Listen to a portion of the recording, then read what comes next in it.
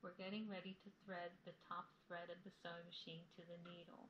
Step number 1 is raising the presser foot.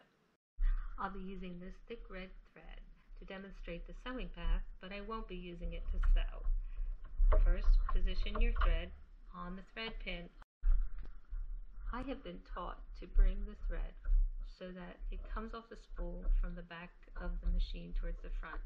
This might have its origins in the fact that slashes were cut literally into spools to hold the thread when you were finished using it so it wouldn't untangle. So I'm not really sure why this is the right way to do it, but I believe that might be it. Now we're ready to move on to threading.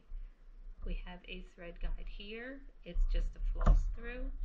And then we have one in the back that's a little arm, and we have to get the thread in the back of the machine and bring it underneath that arm towards the front into this slot.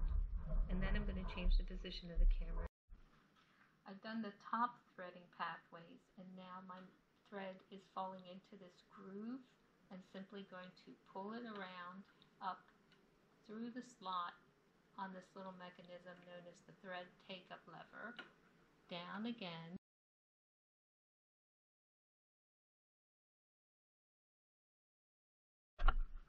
after you've finished going through the thread take-up lever and you're following this path here, there's an indication that there's a thread guide number 7, and it's difficult to see because it's right here. It's easy to overlook it, but you actually have to take the thread, bring it towards the right, behind that metal plate, and that's one more thread guide, and there's one more above the needle right here.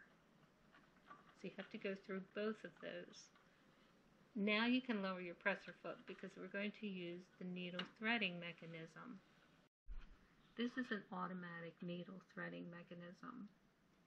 The idea is it comes down, automatically turns, inserts a wire into the eye of your needle, and then you pull the thread through the eye of your needle using that wire.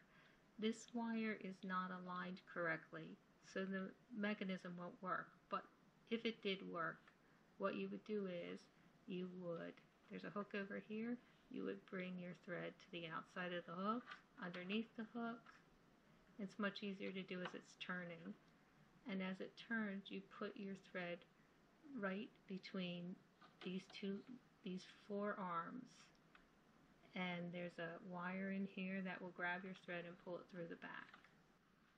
Before we sew, on many old sewing machines, you have to bring the bobbin thread up through this tiny hole underneath the needle and bring all the threads to the back. That's not necessarily true on all new sewing machines, but I'm going to show you how to do it on this machine, just in case you need to do it on any other machine. I'm going to use the hand wheel that's on the side of the machine. I'm going to turn it towards the front of the machine, 1 revolution, causing the needle to go down and then up again. I'm going to hold on. I've changed this to black thread. I'm going to hold on to my needle thread. You'll see an orange loop come up. That's the bobbin thread, and you want to bring that up and towards the back of the machine. You want to ideally have your thread underneath and in this little hole of the presser foot and towards the back of the machine as well when you start to sew. It just reduces the chance of tangling.